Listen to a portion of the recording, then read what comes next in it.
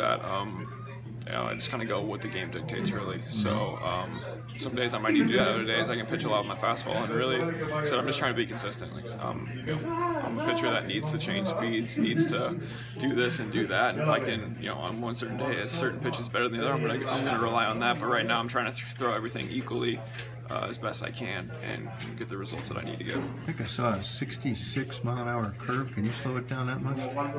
I sure can. Yeah. Like I said, it's just something that I've always been good at, spinning the ball. So if you can range it from 66 to, you know, low 90s, that's a lot to cover in between there. So it's a weapon for me. Was it weird to face them out of the division now? I would think in the spring usually you're trying to hold some things back. And yeah, now, it's a great thing. Yeah. You know, I don't have to worry about facing them twice a year now instead of, you know, 6 times a year. But it's pretty familiar, to be quite honest. Like I said, I know that lineup pretty well, and that was another reason why I was working that way, because I knew, like I said, a lot of weaknesses and this and that. So I wanted to put it in effect in a you know, stats don't matter situation and see how the results are. Jake, do you have some pitches that take longer